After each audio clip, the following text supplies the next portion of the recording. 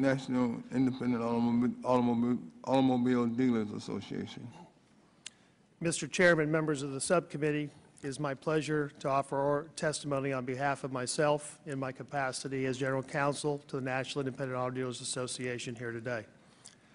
My career in the motor vehicle industry has spanned the last 25 years, while NIADA has represented independent, non-franchised motor vehicle dealers for over 60 years.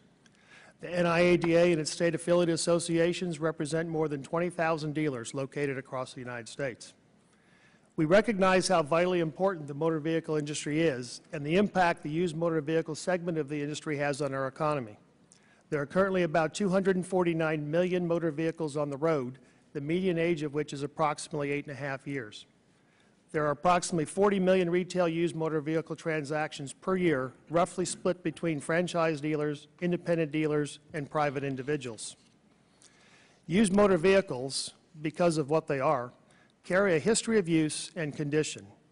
During the process of trade among these vehicles, consumers and dealers alike need access to accurate, timely information about the history and condition of the vehicles. This information affects how much either will pay for the vehicle. This is particularly important to consumers because outside of housing, it often represents the largest single purchase that they will make.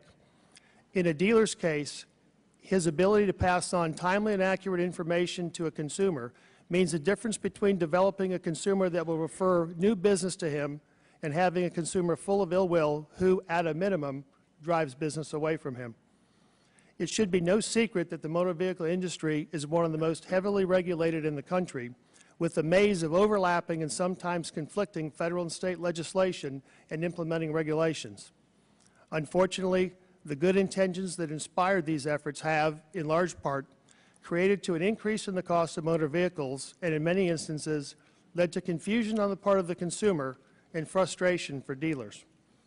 Nevertheless, tens of thousands of businesses have developed practices and procedures that allow them to carry on commerce within the confines of those restrictions. Therefore, we do not advocate comprehensive overnight change in this area, but gradual change is needed for the benefit of both the consumer and the dealer. I will be happy, Mr. Chairman, to work on behalf of NIADA with those responsible for making the changes, if that should be your desire. My entire professional career has focused on motor vehicles, consumer protection issues, and the motor vehicle industry as a whole.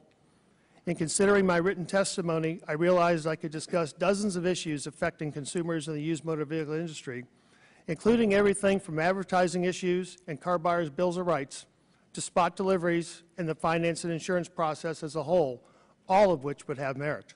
However, I elected to comment upon 4 issues that are currently at the forefront of the motor vehicle industry at the national level: warranties, including what they are and how they're created and disclosed; the FTC used car rule, including the content of the form itself and complications that arise from its completion; financing of motor vehicle transactions; and the tax treatment of a buy here, pay here transaction. Touching on this last issue, in these uncertain economic times, it has become increasingly difficult for capital to flow from lenders to credit-impaired consumers for the purchase of a used motor vehicle. A person's credit can become impaired for various reasons, often as a result of some event over which they have no control, such as loss of a job, health-related issues, or other family circumstances. Likewise, new families just starting out may not have established credit and may have difficulty obtaining financing. For all of these people, a car is not a luxury, but a necessity. Because of these considerations, I'm suggesting that a mechanism needs to be implemented as soon as possible to incentivize sales of used motor vehicles. An easy and inexpensive way to accomplish this is to permit used motor vehicle dealers, like similarly sized businesses, to utilize a modified cash or installment sale method of accounting for transactions with the dealer's finance for their customers. Permitting such modification would provide customers with impaired credit or no credit access to additional financing sources for their used motor vehicle purchases. While preparing for this hearing, I could not help reflect on instances where, at least at first impression, cooperative resolution of competing issues might not have seemed possible. Working with the National Highway Traffic Safety Administration on the implementation of the Anti-Car Theft Act of 1992, with representatives of the IRS to develop an audit technique guide for the used motor vehicle industry, and with representatives of the FTC in interpreting the FTC used car rule and publication of a dealer's guide to the rule come to mind. In each circumstance, work by dedicated people with differing points of view yielded an effective result. Mr. Chairman, I thank you for the opportunity to participate here today, and will answer any questions later as time permits. Thank you. Mr. Juan, in your testimony, you expressed some concerns about including Novitas information in the buyer's guide, arguing that dealers could be liable for gaps in the Novitas database. Would you, first of all, is that correct, and would you please explain it more? Yes, Mr. Chairman. I think everyone can agree that a car that's been damaged and been repaired improperly is unsafe and shouldn't be on the road. And cars that have been in a flood or had saltwater damage, that's the most insidious. The problem isn't necessarily with the disclosure of the information, but the problems it causes. If Novitas was a database that was comprehensive and everyone had access to it, dealers would be happy to pass on the information that's available to them. The unfortunate reality is this database is being updated on an ongoing basis.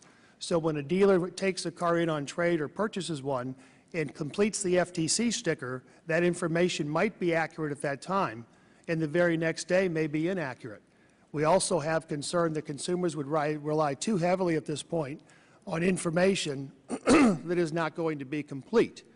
And therefore, if a statement posted on the motor vehicle is there, it's going to be considered an advertisement under the state's Unfair and Deceptive Practices Act, and the dealers are going to be liable for the untruthfulness of the report that they can't control. I think Novitas is a very useful tool, and I think there will come a day when there will be access and we can talk about that type of disclosure. We just don't think we're here yet.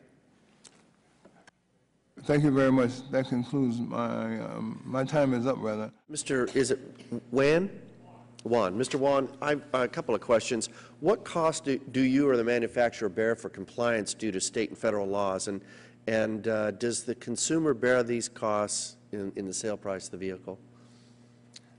Well, I think any costs, obviously, that relate to compliance with those type of issues at some point are going to be rolled into the cost of doing business. Mm-hmm. So there are some costs, such as title and filing fees and some of those type of things, that are directly passed on to the consumer. When we talk about things like documentary fees, most of those are established by state law except those that don't have caps, and therefore that is like any other charge that could be levied. That's a vote call. You can choose to. You can talk through it. Okay, thank you. It goes on all the time.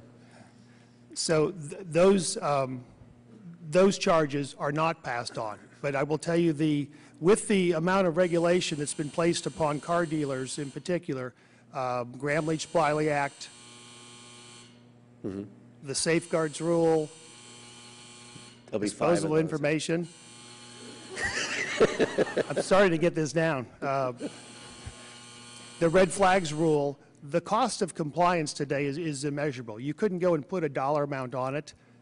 Cost of compliance is cost of doing business, and it is not directly passed on to the consumer. But realistically speaking, it is included in the cost of doing business. Can you give me, too, a sense of how much the consumer pays in state and local taxes and fees in the average purchase of a car? Can you give me a ballpark figure? It varies across the country. I know that in some states, documentary fees are less than $100. In probably the vast majority, if you looked at an average, it may be in the $250 range. There are some that don't cap them, and we've heard some research or testimony today that could run as high as $400 to $700. I don't have any research to suggest that. Taxes, obviously, the sales taxes on the car, and then title and filing fees are usually, I'll say nominal in the terms of thousands, but when you're buying a car, every $10 or $20 bill in there, if you can't afford to buy the car, obviously is significant. Adds up. Yeah. Thank you, Mr. Juan. And again, for Mr. Juan, if I might, on the issue of cram down or court-forced lowering of loan principals, if that were to come into effect in the auto industry, with the people that you represent, the auto dealers and those wanting to sell cars, and you 9 times out of 10 you got to arrange financing for the people that are buying the cars. If cram down were in effect in the automobile industry, would that what kind of effect might it have on your auto dealers? And if you've got an opinion on the banks that provide auto loans as well for the consumer. Well, speaking on behalf of the auto dealers, you're going to take something, essentially a receivable that they're going to collect, and it's going to be worth much less, stretched out over time, and the interest rate adjusted.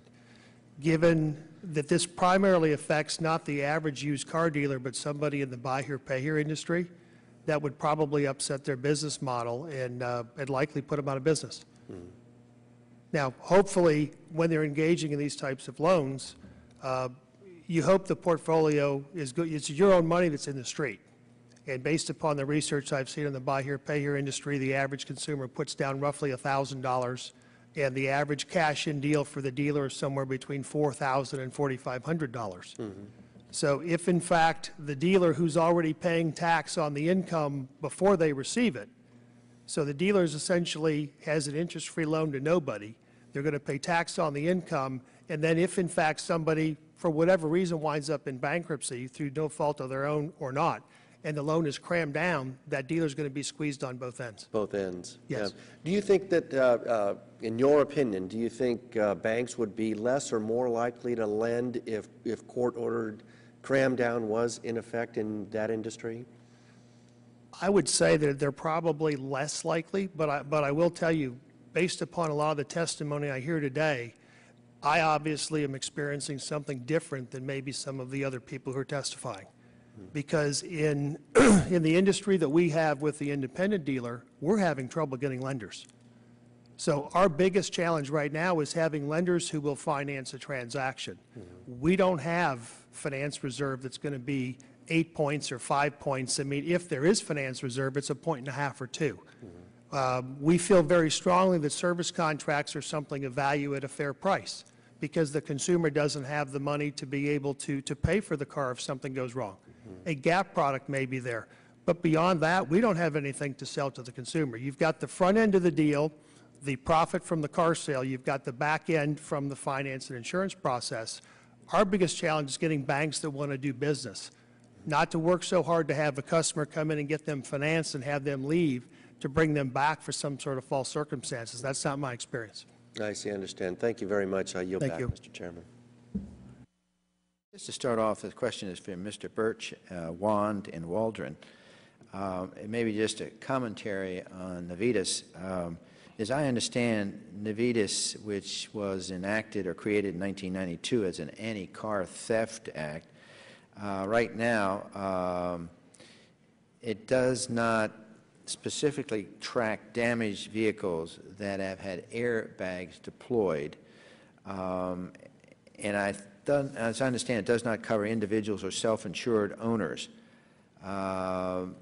that are required to provide information, Navitas. And I guess the question is, in the overall scheme of things, title washing and other acts of fraud, is there a better way than doing it perhaps through NHTSA than Navitas? This might just be a general question. Unfortunately, we face many of the same issues today that we faced back when the Anti-Car Theft Act was enacted. I think back to when Dick Morse convened the advisory group after the passage of that, and when myself and Gary Dickinson did an educational session for them on titling and title washing, and we have the same problem then that we have today. Here we are 17 years later, and we're still talking about it. Exactly. We still have, I think it's probably safe to assume we're not going to have a national title. So if we're not going to have a national title because we have 50 different ways of doing this, what we have to make sure we do is that we capture title brands and that we carry them forward state to state. Yeah. Because if we don't do that, the system is only as good as the information in there. Self-insured information needs to be trapped, and of course, any safety item is critical. We can debate what's frame damage on a unibody car, but we know when an airbag has been deployed, if that could be trapped and passed on, we could make sure it's been repaired properly.